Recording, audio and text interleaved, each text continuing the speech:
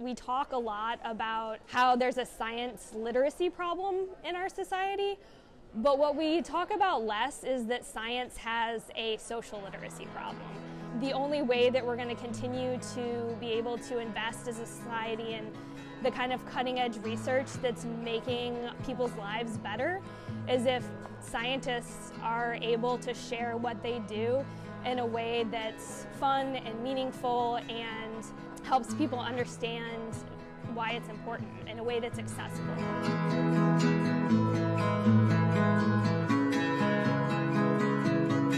My name is Jade Marks. I'm the Science Communication Manager for the Museum of Natural History. I am kind of the facilitator and liaison between the collaborating faculty and between their two student groups. My name's Pete Dickey. I'm the TA for this Movement 3 class. I'm a senior actor at the University of Michigan, and I've been helping develop this movement under the microscope piece with the group of sophomore actors and the group of senior biology students. My name's Morgan DeSantis. I am an assistant professor in the Department of Molecular, Cellular and Developmental Biology. I'm the instructor for MCDB 401, which are the science portion of this collaboration. I'm Amber. My name is Catherine Broderick. I'm Bella Detweiler. I'm a senior and I'm a biology, health and society major. I'm a junior and I'm studying CMBS, which is Cellular and Molecular Biomedical Science. I'm an acting major sophomore with performance. I thought it was really refreshing because we did a lot of new things that I've never done. It's a really nice break from STEM, I think. Upon taking this class, I was kind of interested in reading the syllabus. It spoke about movement, it talked about movement of cells. I didn't have a ton of background in that stuff, so I was very interested to kind of learn more just about cells and how they move and the cytoskeleton, but I actually did not even know that there was this whole component working with the theater program, and it's been a really cool experience. It was kind of shocking when I first got into the class. I was the theater students came in, I was what is going on? Movement is a required class that we take, and really it just helps you get into your body, and I would take it even if it wasn't required because I definitely feel aspects of my life that are bettered by movement just in general.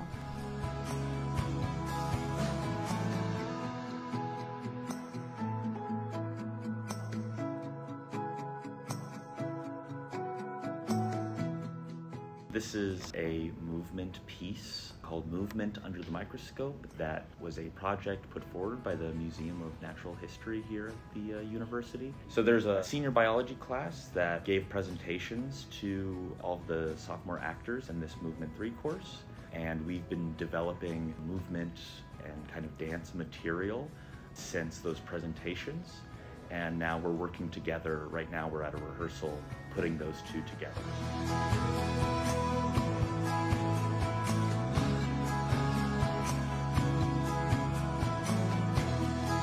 It's been a really exciting collaboration. It's been kind of amazing to watch students from very, very different sort of fields communicate with each other and sort of learn a language that they both can use and engage with.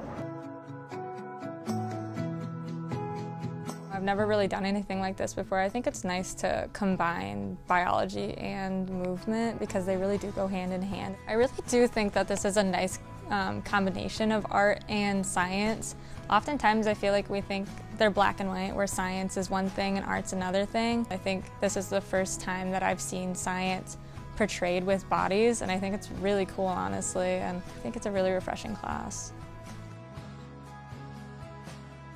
Just being able to translate science to people who are non-science majors was really cool, and getting to work with them was really cool. Language accessibility is really important in terms of science. I think especially, I know this performance, a lot of younger people are coming, young students. You want to get your message across, you want to talk about this really cool scientific concept, but it's so specific.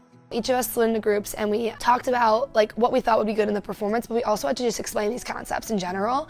And we used a lot of different analogies. I remember one group said it's like a breakup with your boyfriend, and there was the two cells splitting and they're you'll never see each other again. Just using analogies that are generic terms that people are used to hearing that makes it able to translate the science, and I think the performance so far has done a really good job. When I first heard about it, I was really scared because I know nothing about science. I hated it in high school. And in the beginning, I was cautious and I was frightened because we went to go visit the biology students' class and I had no idea what they were talking about. It was like a foreign language and I was really confused. But then they were really accommodating, and they had videos and they showed us pictures that they had in their slideshows, and it definitely helped. I think that just overall, I feel much more like comfortable and at ease with the concept of science now that it's in a medium that I understand.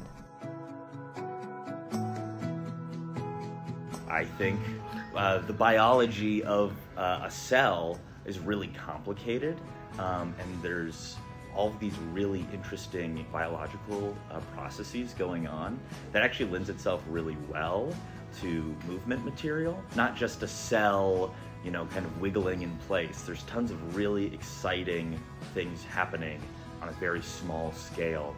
Things happen really fast, they build, they destroy really quickly, and so a lot of our movement piece focuses on these ideas of chemicals chaining and destroying and pulling each other to really illustrate how things are moving within a cell and the cell itself moving.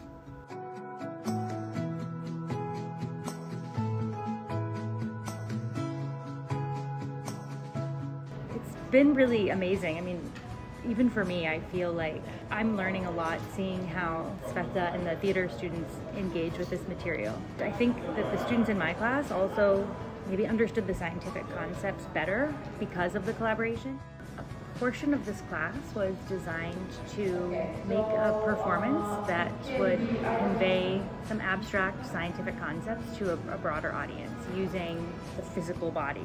The specific thing that we're focusing on is the cytoskeleton, which is a structure inside of cells that gives them support, shape, and also facilitates movements within the cell. The human body is a really perfect analogy for some of the components of the cytoskeleton because it moves, it's kinetic.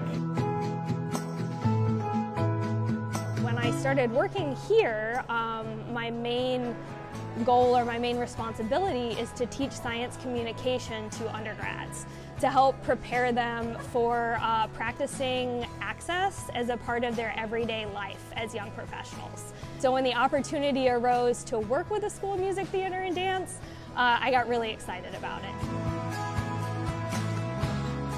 I think that accessibility in science and just STEM in general is really important because they have a lot of big terms and a lot of words that I don't understand, but then you can translate that into the idea of like movement and seeing somebody move the way that a cell would or like a microtubule makes it much more easier to understand what's going on inside of your body instead of trying to vocabularize and like use a giant thesaurus word and have a giant essay about it, when this is something that you can like see or bring your kids and have them see, and it's in the museum and everything is just like much more accommodating. I know that when I heard the music and I watched like the intro, I started to cry. Felt like a kind of amazing to see this thing that was an abstract concept that Sveta and I and Jade thought of, and then to see it sort of come out. The whole thing, I like the whole thing. We have been rehearsing for quite a while. We've been doing, I don't know, 3 rehearsals so far. It's coming together really nice. I'm really excited for the performance tomorrow. My favorite part would probably be the actin polymerization, because I think it's really cool to see the dynamic movement of treadmilling, which is like the cycling of actin polymerization and depolymerization just kind of going in a cycle. It's really cool to see.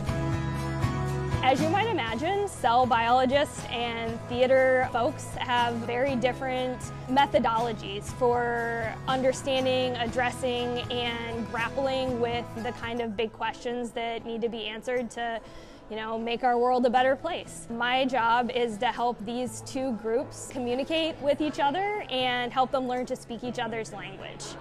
I've really seen a lot of the biology students step outside of their comfort zones. I overheard a conversation between 2 students. One was saying that they had never taken any type of art class in college. No, visual arts, no performance arts. And this was their first time doing something like this. Similarly, hearing the theater students talk, with authority about actin and microtubules and cell division and cell migration, and really mastering those concepts, which they maybe haven't thought about since high school. It's been really powerful. When we talk about science or share science using art, it opens doors to these topics to people with all sorts of different interests and all sorts of different passions.